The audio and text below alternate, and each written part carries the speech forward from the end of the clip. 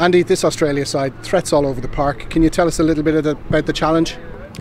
It's a massive challenge. They are renowned for playing wide open rugby, and if you look at the back line that they've got threats all over the field that can make something out of nothing. So this is one of the biggest challenges in world rugby as far as defence is concerned.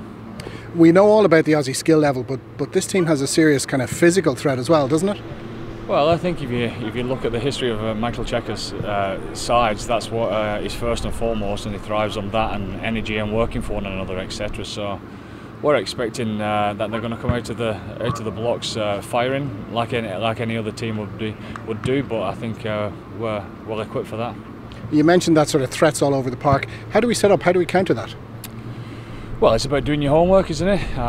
It isn't just about defence. It's about how you control the game with either your game management or your set piece, etc. And then obviously quite a bit of the time that the Aussies like to keep the ball in field and try and have an open, expansive game. And we've got to be on a mettle. You know, turnover ball is going to be crucial for us. So we've got to be sharp straight from the start and react to whatever's in front of us, because we would expect that when they do get the ball, for them to be trying to play quick and wide and expansive, and that'll be the challenge for us. But we've been practicing well over the last wee while, and we'll see how we go. It's a night game, but it's been pretty balmy weather all week. What's the preparation like for a game like this versus, say, a typical Six Nations match?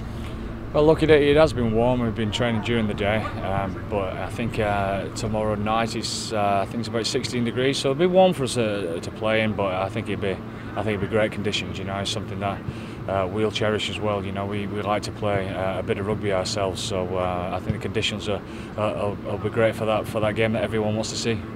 In terms of getting the tour off to a good start, first match very important. Of course it is. It's always very important, but there's a series to win, and you've got to win two, haven't you, to win the series. So we'll see how we go first up.